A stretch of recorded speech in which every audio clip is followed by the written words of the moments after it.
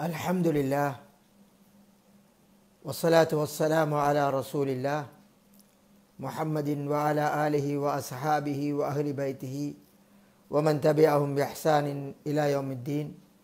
Amma ba'd.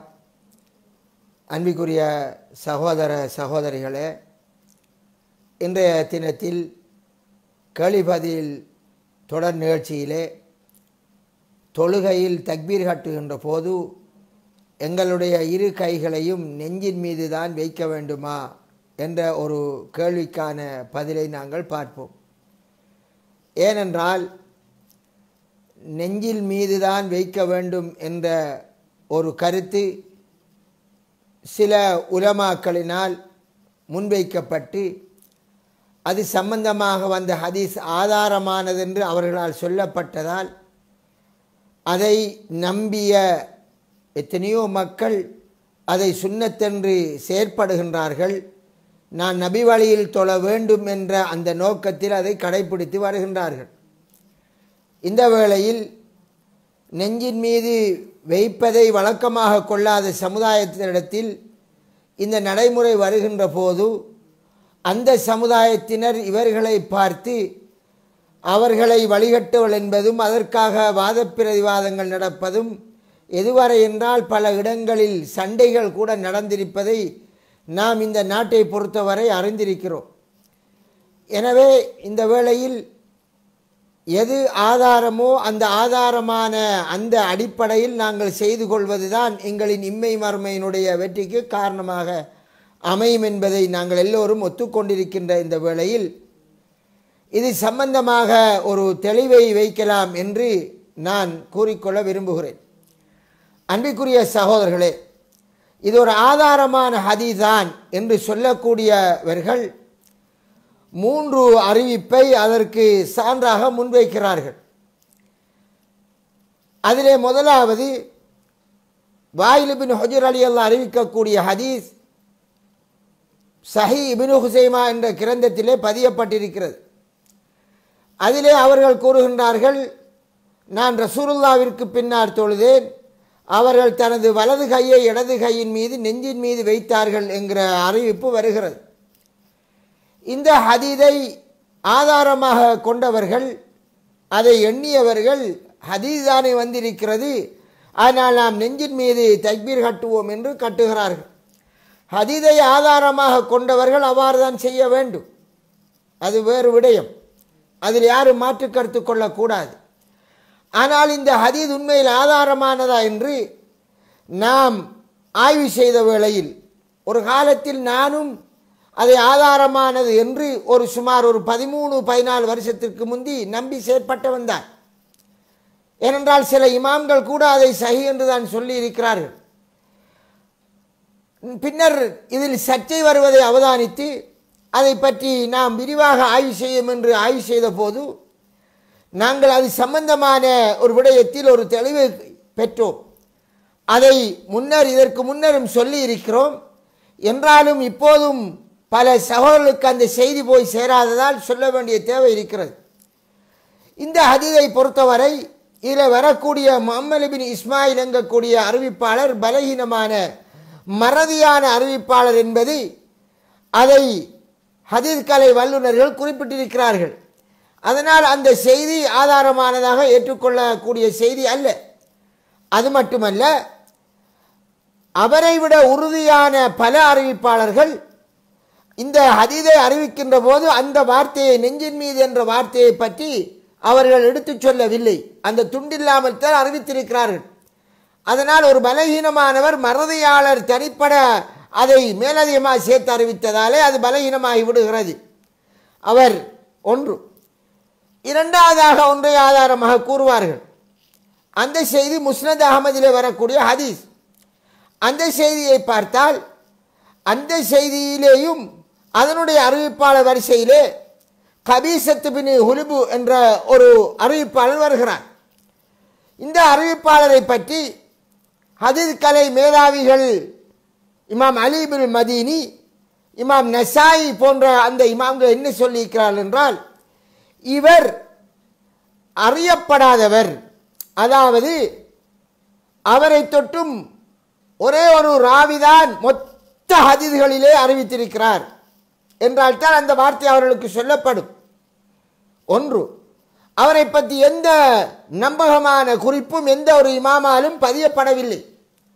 அதனால் இவ்வாறு இனம் காணப்படாத ஏற்றுக்கொள்ளப்படக்கூடிய இமாம்களால் இவர் உறுதியானவர் என்று இனங்காணப்படாத அந்த அறிவிப்பாளருடைய ஹதீஸ்களை அதை ஏற்றுக்கொள்ளக்கூடாது, என்பது பொதுவாக ஹதீஸ் கலை தெரிந்தவர்களுக்கு தெரியும். ஆனால் அந்த செய்தி மறுக்கப்படுகிறது.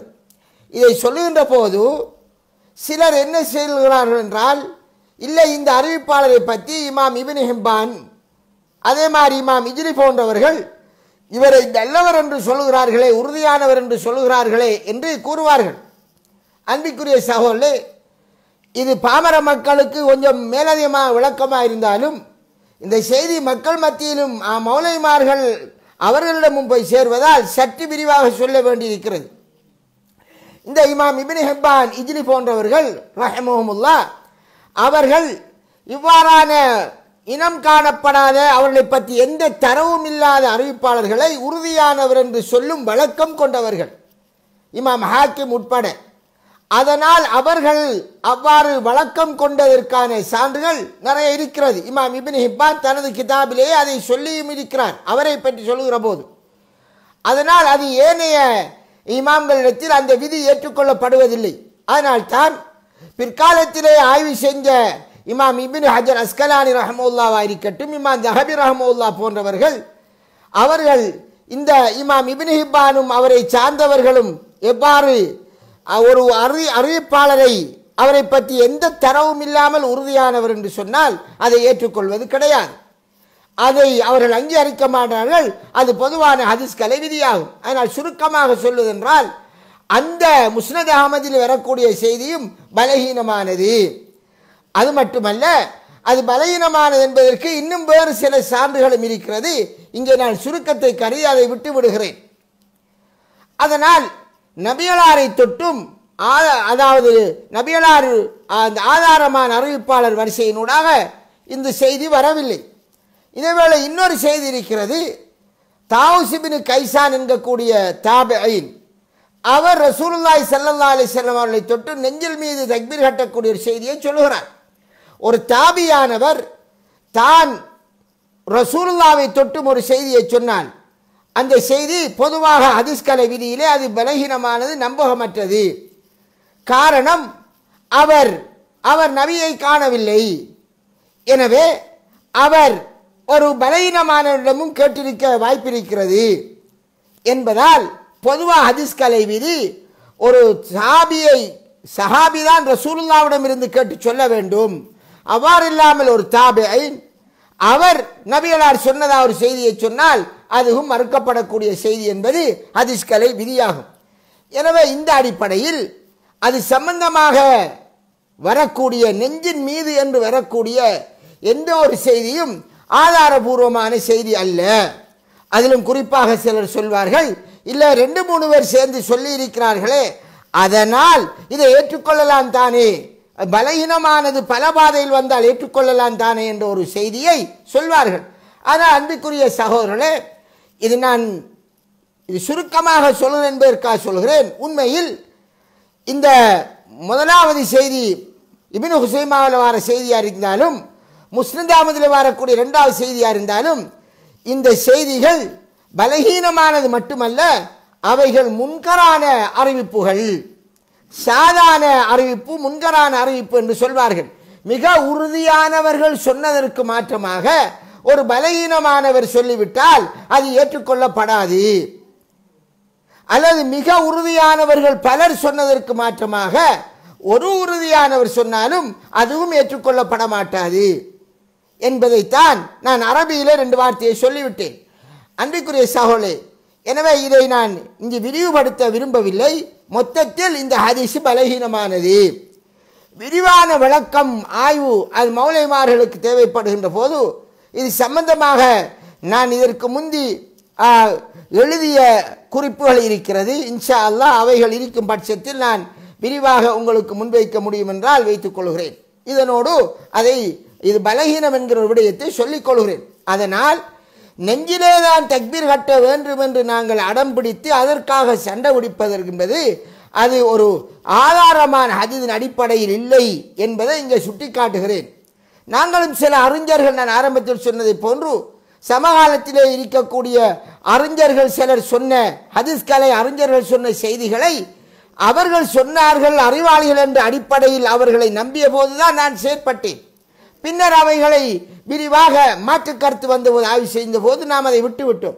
இப்போ ஒரு கேள்வி கேட்பேன், அப்போ நாங்கள் எப்படி நெஞ்சில் தக்பீரை எப்படி வைப்பது, எப்படி காட்டுவது?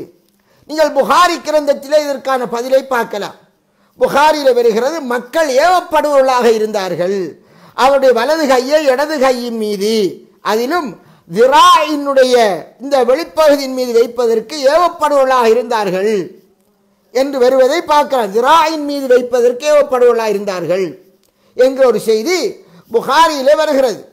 இதே மாதிரி இன்னொரு செய்தி வருகிறது. திரா என்றால் என்ன? இந்த பகுதியிலிருந்து இந்த முடங்காய் வரையும் உள்ள இந்த பகுதி, இதுக்கு திரா என்று சொல்வது.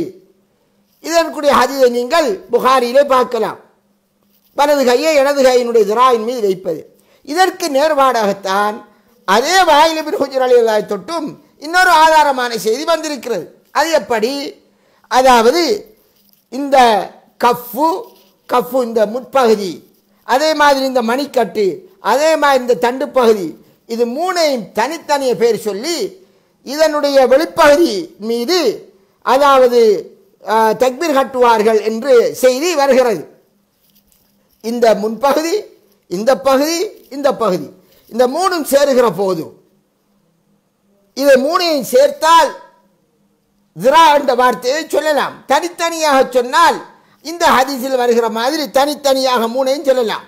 எனவே இந்த மூணினுடைய பகுதியின் மீது வைப்பவர்களாக இருந்தார்கள் என்று வருகிறது. எனவே ரெண்டும் ஒன்றுக்கொன்று நேர்பாடானது. எனவே இந்த மாதிரியாக ஒருவர் தனது கைகளை வைக்கின்ற போது அது சிலருடைய பார்வைக்கு நெஞ்சு போல் வரலாம். அவருடைய உடலின் அமைப்பை பொறுத்த மாதிரி சிலருடைய வயிறு பெருசாக இருந்தால் அவர்கள் வைக்கின்ற போது இந்த நெஞ்சு பகுதிக்கு கிட்ட இருக்கா போல இருக்கும். சிலருக்கு வயிறு இல்லாதவர்களாக இருந்தால் நெஞ்சுக்கு கீழே இருக்கா போல இருக்கும். எனவே அன்பிற்குரிய சகோதரர்களே, வைக்கின்ற இடம் எந்த ஒரு சஹீஹான ஹதீஸிலேயும் குறிப்பாக தொப்புளுக்கு கீழே என்கிறது வரவும் இல்லை, தொப்புளுக்கு மேலே என்று வரவும் இல்லை, நெஞ்சின் மேலே நெஞ்சின் கீழே என்று சஹீஹான ஆதாரமான அறிவிப்புகளில் வரவில்லை. அதனால் நீங்கள் அந்த புகாரியினுடைய ஹதீஸிற்கேற்ப இதை வைக்கின்ற போது அது எந்த இடத்தில் அமையுமோ அதுதான் அதற்குரிய இடமாகும் என்பதை புரிந்து கொண்டு உங்களுடைய தொழுகைகளை அமைத்துக் கொள்ளுங்கள். இதற்காக நாங்கள் சண்டை பிடிக்க வேண்டிய அவசியம் இல்லை. அதிலும் குறிப்பாக சொல்கிறேன், யாராவது ஒருவர் உங்களுடைய பள்ளியிலே தொழுகிறார், அவர் நெஞ்சிலே தக்பீர் கட்டுகிறாரா, அவர் அதை ஆதாரம் என்று ஹதீஸ் கலை மேதாவிகள் சொன்ன அடிப்படையில் அவர் கட்டுகிறார். அவர் அவ்வாறு கட்டுகிற போது அந்த ஹதீஸ் கலை மேதாவிகள் அறிஞர்கள் ஆதாரம் என்று சொன்னதால் அவர்களுக்கு அவருடைய அல்லாஹ் அதற்குரிய ஆய்வுக்குரிய கூலியை வழங்க போதுமானவன். எனவே அவர்களை பார்த்து குழப்பவாதிகள் என்பதோ ஃபித்னாக்காரர்கள் என்பதோ அது நமது அறிவீனமாகும். ஒரு ஹதீஸ் சஹீஹானது லைஃபானது என்கிற சர்ச்சை அது அதிகமான ஹதீஸ்களில் அவ்வாறான சர்ச்சை இருக்கிறது. ஒரு இமாம் ஒன்றை சஹீஹ் என்பார், ஒருவர் லைஃப் என்பார். அந்த வேளையில் யார் அதை சஹீஹாக கண்டாரோ அவரும் அவரை பின்பற்றுபவர் எந்த அடிப்படையில் பின்பற்றுகிறார், தனக்கு ஆய்வு செய்ய முடியாததால் அதை பற்றிய போதுமான அறிவு இல்லாததால் அந்த வேளையில் அந்த அறிஞர் அவருடைய அந்த விளக்கத்தை அவர் சரிகண்டு பின்பற்றுகிற போது அவரும் அவராலான முடிவை அதாவது முயற்சியை செய்து தெளிவு பெற்று நடக்கின்ற போது அதற்காக நாங்கள் ஒவ்வொருவரும் மற்றவரை பார்த்து வழிகள் என்று சொல்ல போனால் நேர்வழி என்கிறது ஒரு சில விடயத்துக்குத்தான் அல்லது ஒரு குறிக்கப்பட்ட விடயத்துக்கு மட்டும்தான் சொல்ல வேண்டி வரும். எனவே அன்பிற்குரிய சகோதரர்களே, இது ஆய்வு செய்வது, அந்த ஆய்விலே கருத்தேர்வாடு வந்தால் எப்படி நடப்பது என்கிற ஒரு பெரிய ஒரு சப்ஜெக்ட் இருக்கின்ற இந்த வேளையில் இதை மட்டும் இங்கே சுட்டிக்காட்டிக் கொள்ள விரும்புகிறேன். அதற்காக சண்டை பிடிப்பது அல்ல. நீங்கள் உங்களுடைய மற்ற சகோதரர்கள் மற்ற இமாம்களுடைய ஆய்வுகளையும் நாங்கள் மதிக்க வேண்டிய கடமை நாம் ஒன்றை சரி காணுகிற போது நமக்கு இருக்கிறது. அந்த அடிப்படையில் இப்போது இங்கே சொல்லி காட்டுவது, இந்த அடிப்படையில் நீங்கள் ஹதீஸை பார்த்து நபி வழியில் தொழுகை என்ற அடிப்படை நாம் பின்பற்றி நடப்போம். அதேவேளை ஒருவர் பலகீனமான ஹதீஸ் என்று நாம் காண்கின்ற செய்தியை அவர் செய்தால் அவருக்கு அந்த செய்தியை எத்தி வைத்து நீங்கள் செய்யக்கூடிய செயல் ஹதீஸ் ஆதாரம் இல்லை, அது பலகீனமானது என்று அதற்குரிய சான்றுகள் இவ்வாறெல்லாம் இருக்கிறது, அதை நீங்கள் மீளாய்வு செய்து கொள்ளுங்கள் என்று அவருக்கு அறிவுரை பாருங்கள். சிலர் தொப்புளுக்குள் கட்டுகிறார், பொதுவாக அனை மதபுக்காரர்கள் அந்த தொப்புளுக்குள் கட்டுவதாக சில அறிவிப்புகள் வருகிறது, அதை அவர்கள் ஆதாரம் என்று எண்ணித்தான் கட்டுகிறார்கள். அவர்களுக்கும் அந்த செய்தியை எடுத்து வையுங்கள். அல்லாஹு தஆலா நம் அனைவருக்கும் உண்மையை விளங்கி நடப்பதற்கும் உண்மையை மற்றவர்களுக்கு எத்தி வைப்பதற்கும் அதில் வரக்கூடிய கஷ்டங்களை தாங்கிக் கொள்வதற்கு நல்லொரு பாலிப்பானாக. வாஹிரு தாவானா அனில் ஹம்துலில்லாஹி ரப்பில் ஆலமீன். அன்பிற்குரிய சகோதரர்களே, இந்த செய்தி மற்றவர்களுக்கும் போய் சேர்வதற்காக இதை நீங்கள் அதிகம் ஷேர் பண்ணுங்கள். அல்லாஹ் உங்களுக்கு அருள் செய்வான். வாஹிரு தாவானா அனில் ஹம்துலில்லாஹி ரப்பில் ஆலமீன்.